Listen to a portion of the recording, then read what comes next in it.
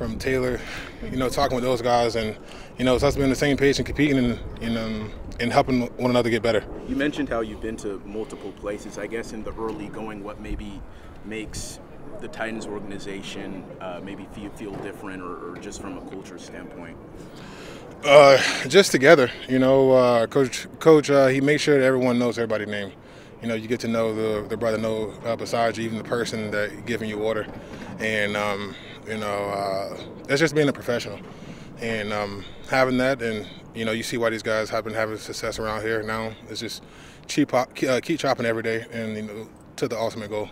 What was the process like that landed you here? What did you do maybe leading up to coming here?